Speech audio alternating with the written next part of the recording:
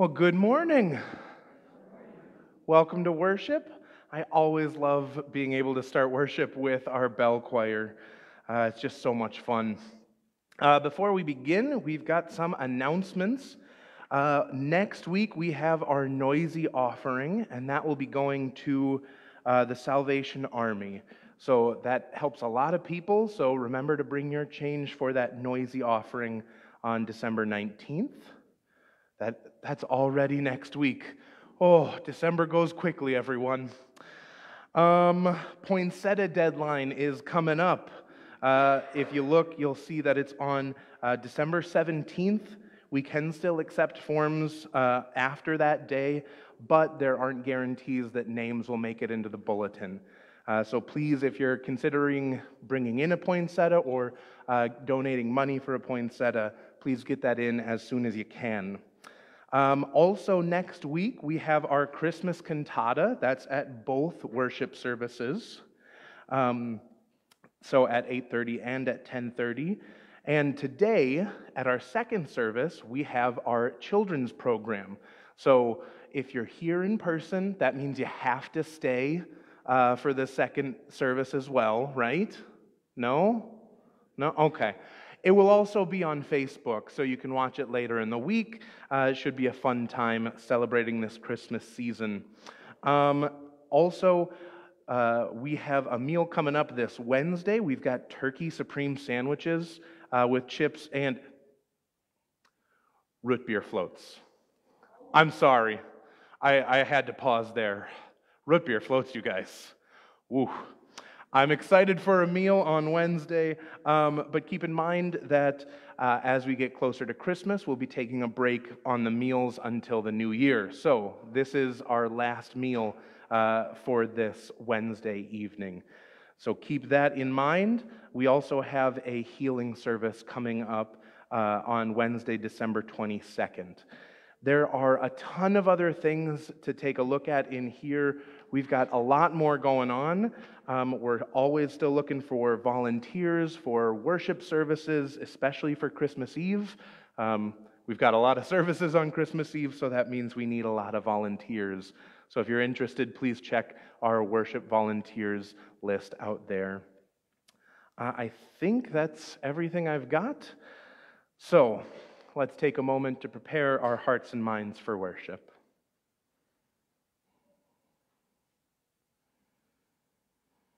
We begin in the name of the Father, and of the Son, and of the Holy Spirit. Amen. And now we'll join in our gathering hymn. Please stand as you're able.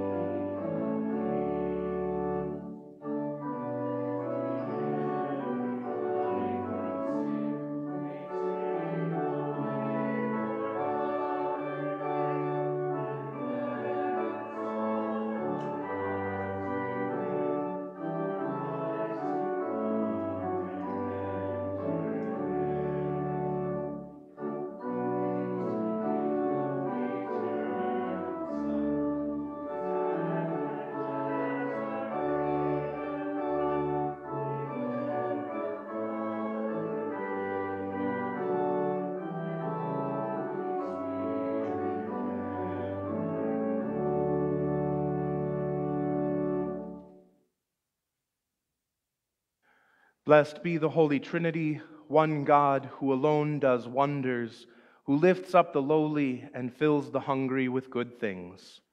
Amen. Let us confess our sin, trusting in the tender mercy of our God. We'll take a moment for silent reflection.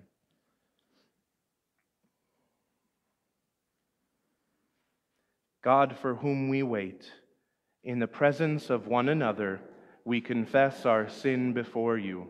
We fail in believing that your good news is for us. We falter in our call to tend your creation. We find our sense of self in material wealth. We fear those different from ourselves. We forget that we are your children and turn away from your love. Forgive us, Blessed One, and assure us again of your saving grace. Amen. God in Christ Jesus has looked upon you with favor. Through the power of the Holy Spirit, your sins are forgiven. You are children of the Most High God, inheritors of the eternal promise, and recipients of divine grace. God strengthens you anew to follow in the way of peace. Amen. Please be seated.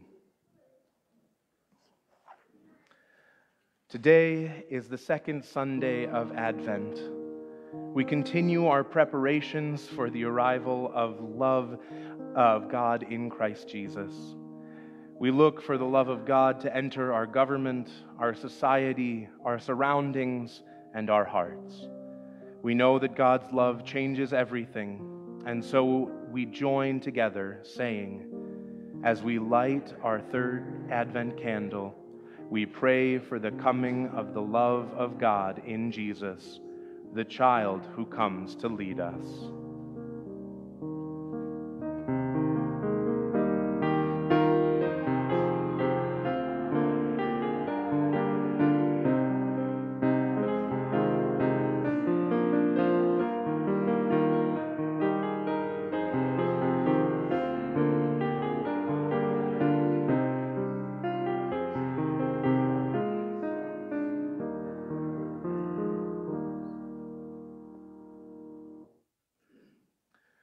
Let us pray. Stir up the wills of your faithful people, Lord God, and open our ears to the preaching of John, that rejoicing in your salvation, we may bring forth the fruits of repentance through Jesus Christ, our Savior and Lord, who lives and reigns with you and the Holy Spirit, one God, now and forever. Amen. We'll continue with the word.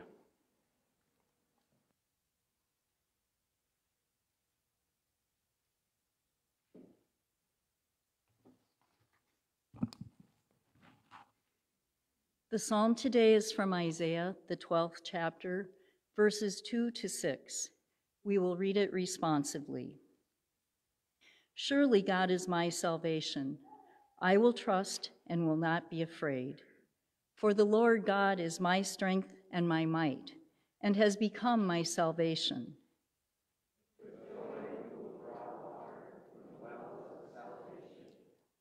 And you will say in that day, give thanks to the Lord.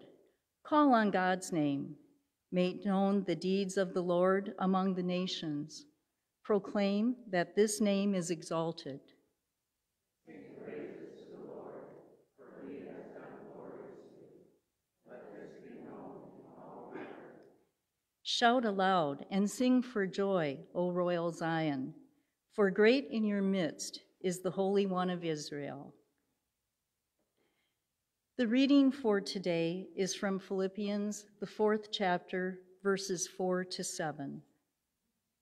Rejoice in the Lord always. Again, I will say rejoice. Let your gentleness be known to everyone. The Lord is near. Do not worry about anything, but in everything, by prayer and supplication with thanksgiving, let your requests be made known to God. And the peace of God, which surpasses all understanding, will guard your hearts and your minds in Christ Jesus. Word of God, word of life. Thanks be to God. Please stand as you are able for the gospel acclamation.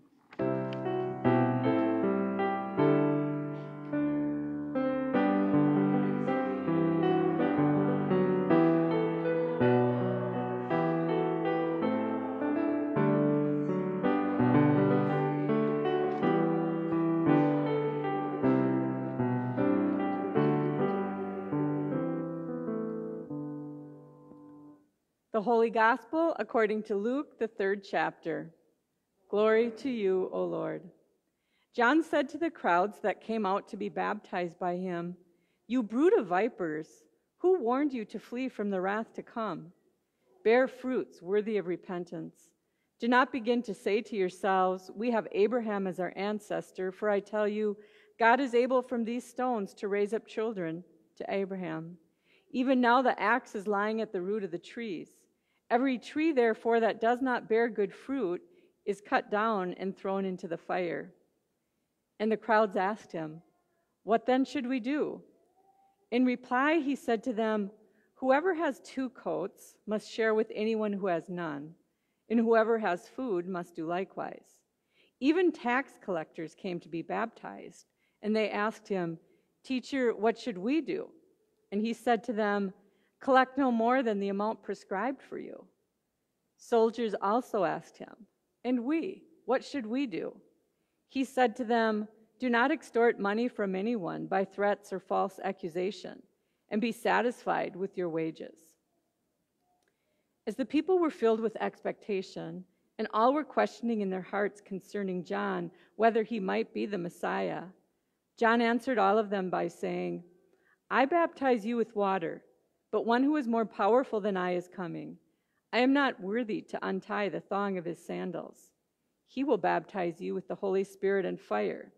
His winnowing fork is in his hand, to clear his threshing floor, and to gather the wheat into his granary. But the chaff he will burn with unquenchable fire." So with many other exhortations, he proclaimed the good news to the people. The gospel of the Lord. Praise to you, O Christ. Please be seated.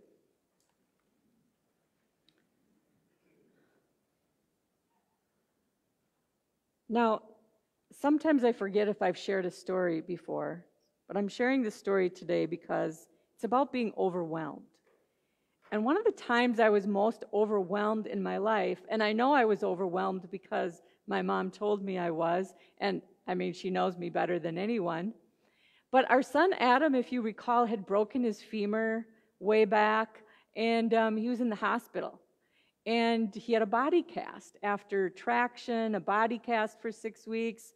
And then they took the cast off, and you have that feeling like, oh, okay, good, we're done with this. It was hard. But he had, his leg was terrible. It was all beat up from this cast. It was had sores on it. It was like burns underneath this cast.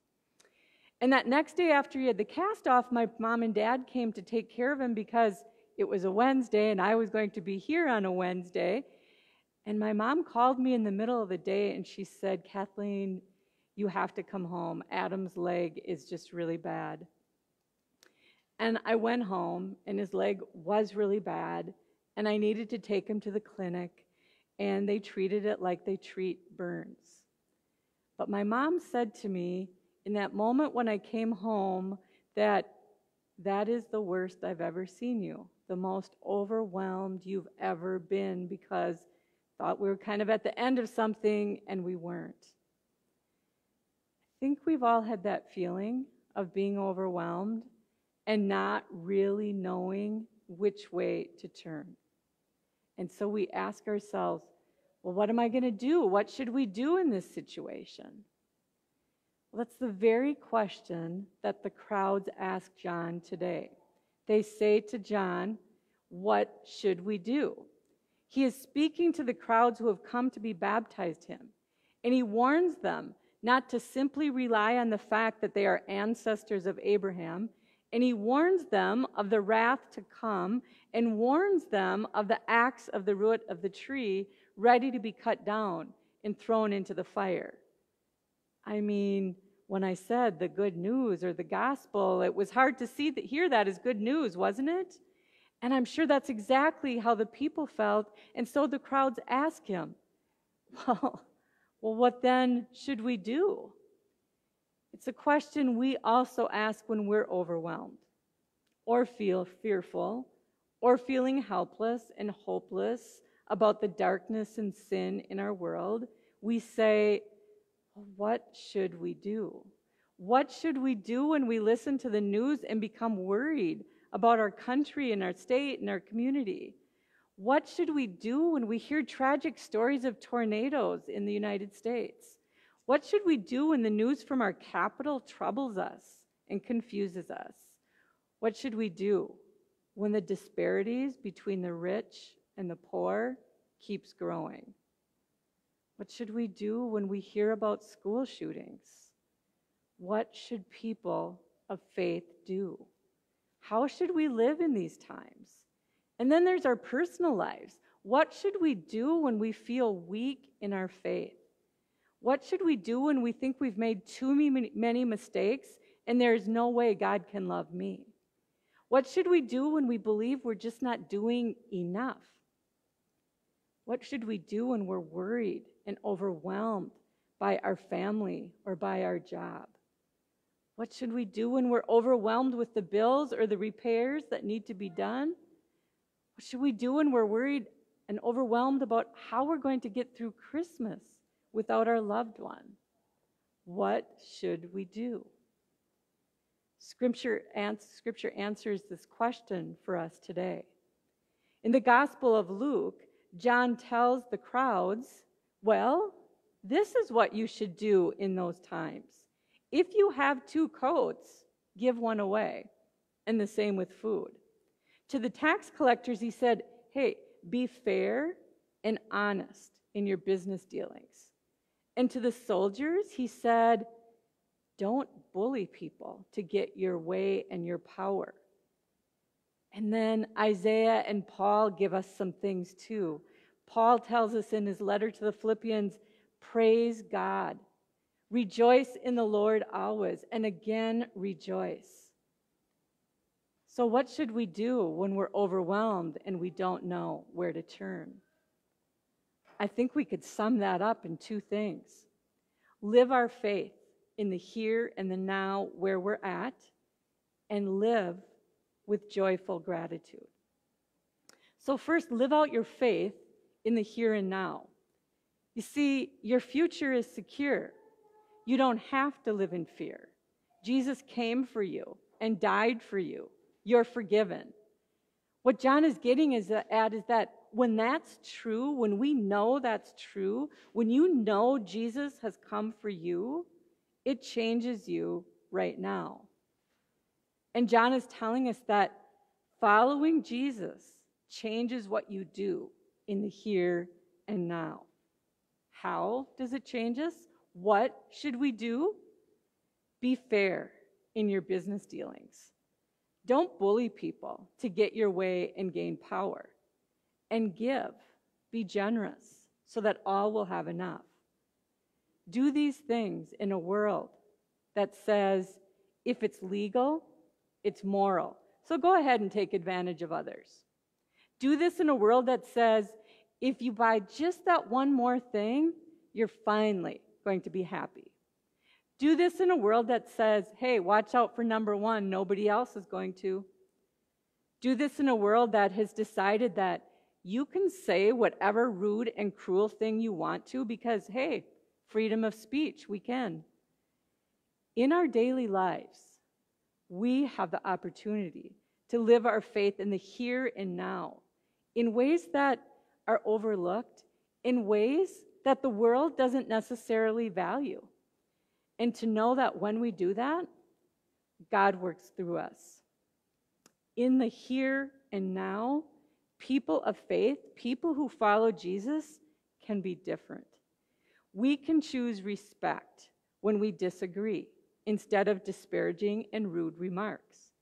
We can quit speaking in absolutes when we know sometimes there are gray areas and valid points on both sides of an issue. We can give to the hungry and the homeless. We can be fair to our employees. We can choose kindness and love, which Scripture upholds and commands, instead of bullying. These are the ways that God is at work and the way God works through us. What should we do? What we should do is really about living our faith in the here and now. Living as faithful people who are generous and fair and honest and deal with people respectfully. You did that just a few weeks ago when we gave, in our noisy offering, bringing our noisy offering, we gave over $700 to ELCA Good Gifts. So another family can have what they need, actually several families. And we do that every time we volunteer in the community. We do that when we're neighbors in ways that no one else even knows about.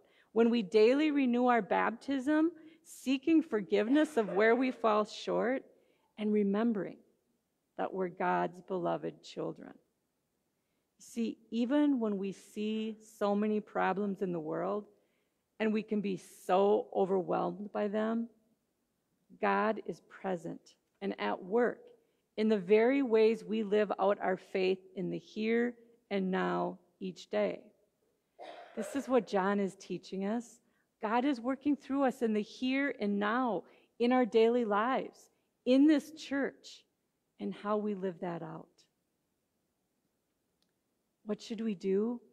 I think the second thing we learned today about what we should do is that as enemies surround us, as our worries overwhelm us, because sometimes they do, rejoice in the Lord always. Or in other words, live with joyful gratitude.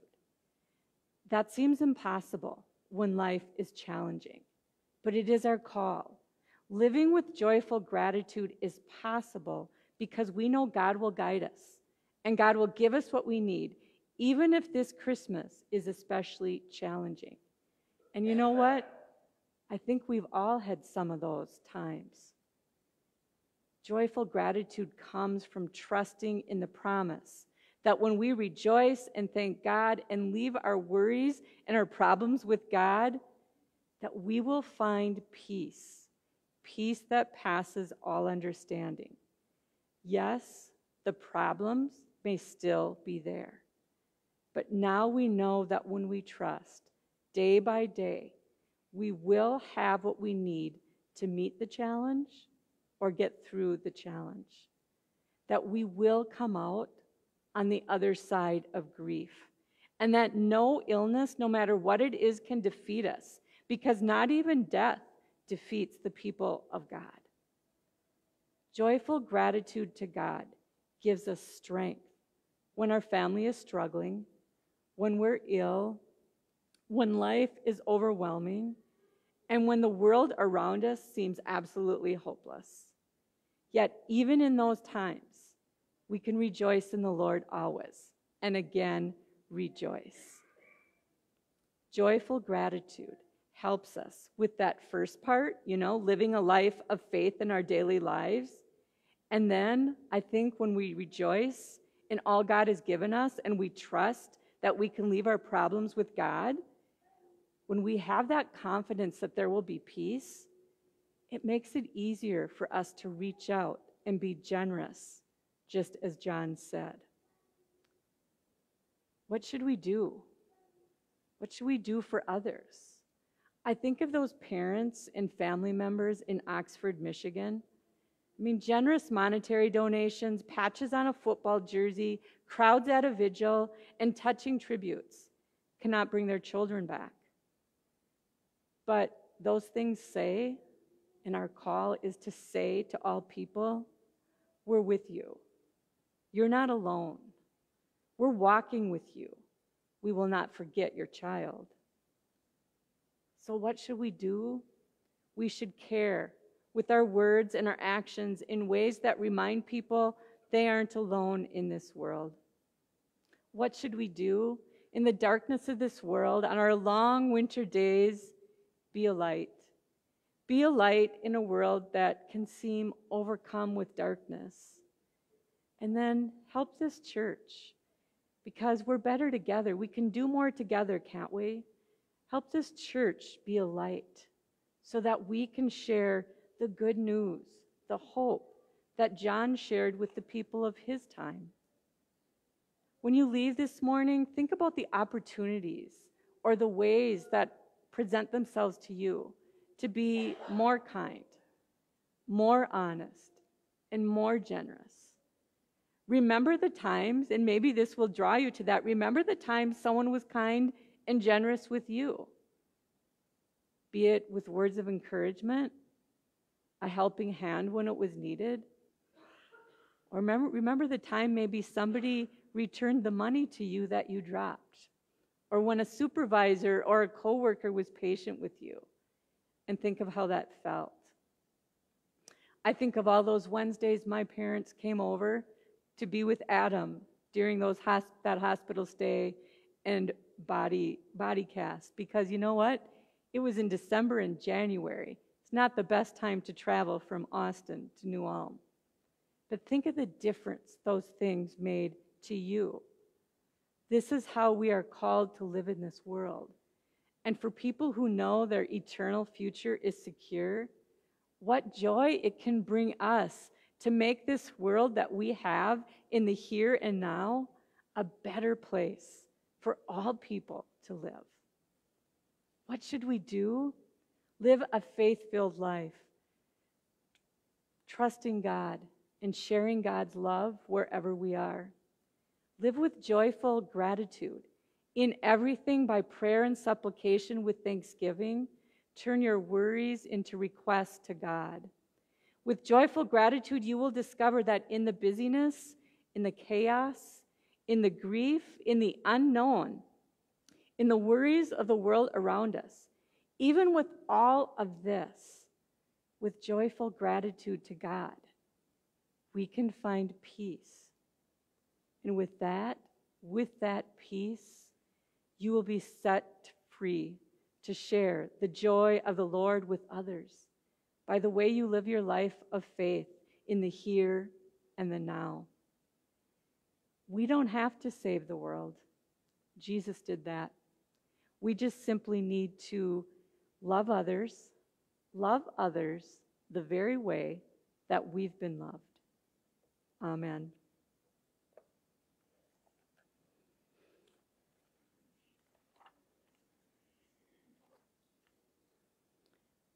We sing Once in Royal David City. Please stand as you are able.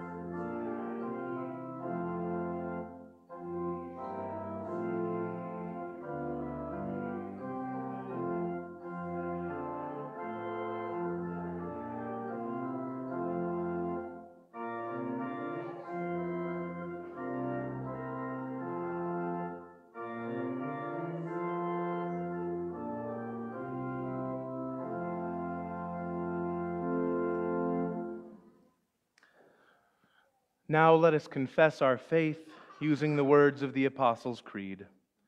I believe in God, the Father Almighty, creator of heaven and earth. I believe in Jesus Christ, God's only Son, our Lord, who was conceived by the Holy Spirit, born of the Virgin Mary, suffered under Pontius Pilate, was crucified, died, and was buried. He descended to the dead. On the third day he rose again. He ascended into heaven. He is seated at the right hand of the Father, and he will come to judge the living and the dead. I believe in the Holy Spirit, the Holy Catholic Church, the communion of saints, the forgiveness of sins, the resurrection of the body, and the life everlasting. Amen.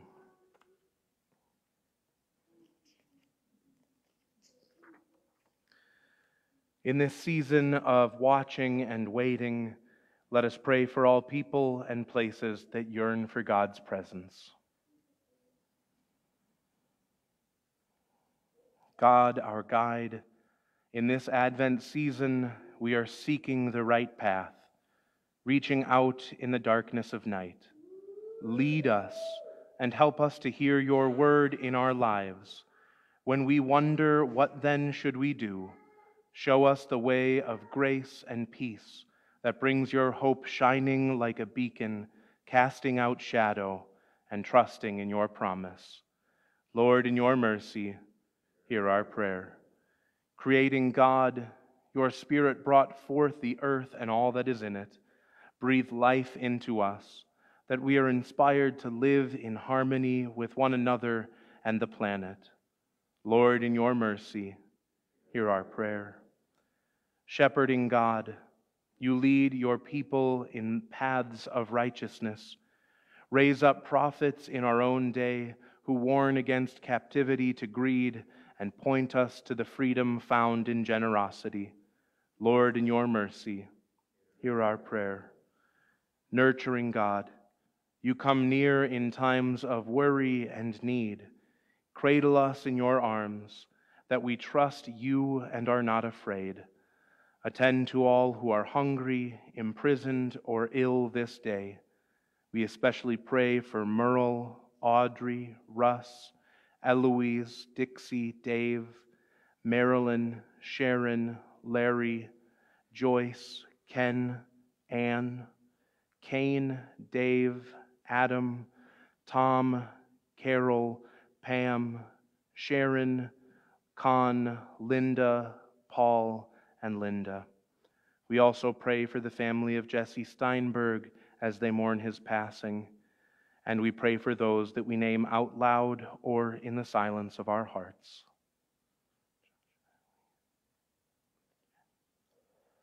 Lord, in your mercy, hear our prayer. God of new life, you come among us in the places we least expect. Receive these prayers and those of our hearts in the name of Jesus. Amen. And now I invite you to turn to those around you and share a sign of peace. Peace, everybody. Peace.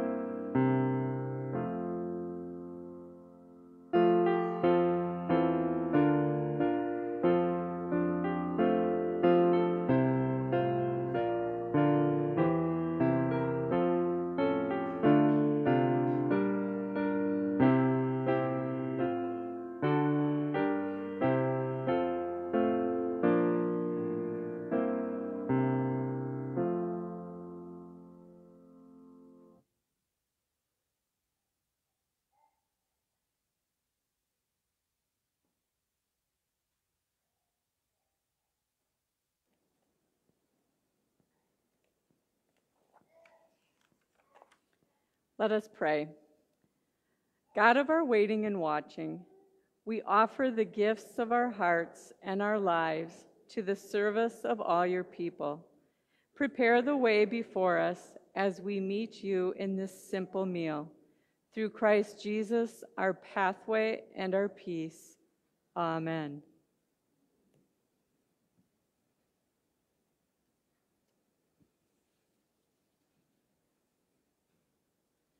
The Lord be with you. And also with you. Lift up your hearts. We lift them to the Lord. Let us give thanks to the Lord our God. It is right to give our thanks and praise. In the night in which he was betrayed, our Lord Jesus took bread and gave thanks, broke it and gave it to his disciples, saying, "Take and eat. This is my body given for you. Do this for the remembrance of me." Again after supper he took the cup, gave thanks, and gave it for all to drink, saying, "This cup is the new covenant in my blood, shed for you and for all people for the forgiveness of sin. Do this for the remembrance of me." Lord, remember us in your kingdom and teach us to pray. Our Father in heaven, hallowed be your name. Your kingdom come, your will be done, on earth as in heaven. Give us today our daily bread. Forgive us our sins as we forgive those who sin against us. Save us from the time of trial and deliver us from evil.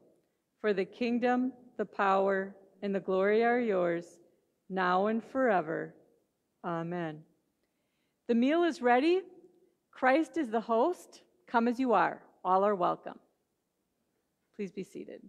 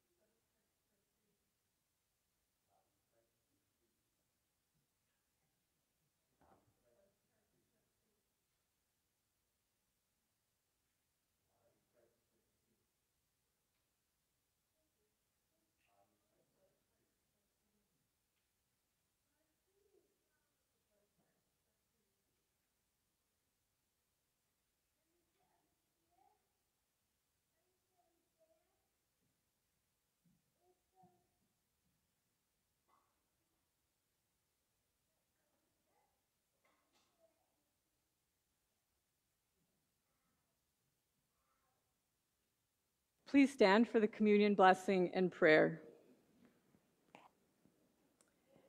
May the body and blood of our Lord Jesus Christ strengthen you and keep you in his grace.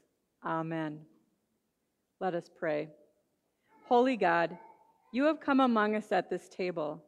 By the Spirit's power, form us to be bearers of your word, sharing gifts of mercy and grace with all. Through Jesus Christ, our host and our guest. Amen.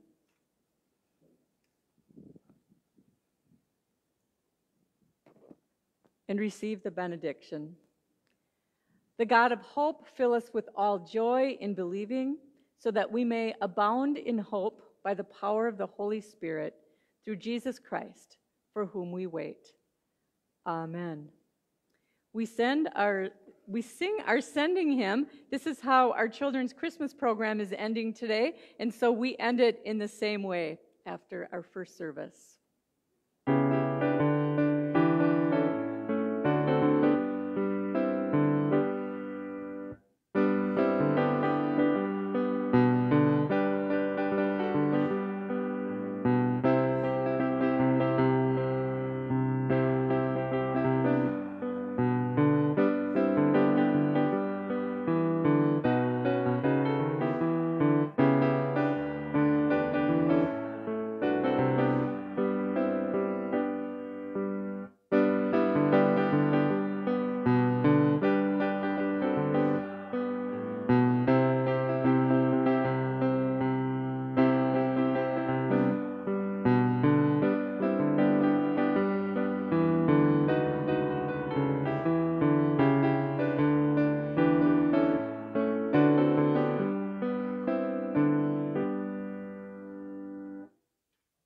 Go in peace to love and serve the Lord. Thanks be to God. Whoop.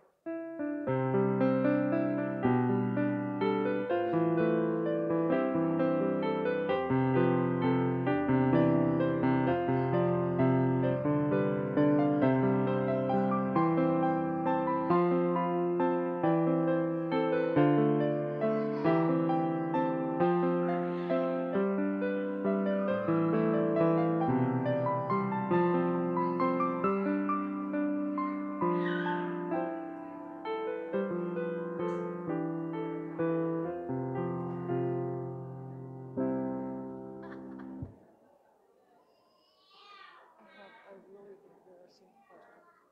Did we miss our luncheon? Is there?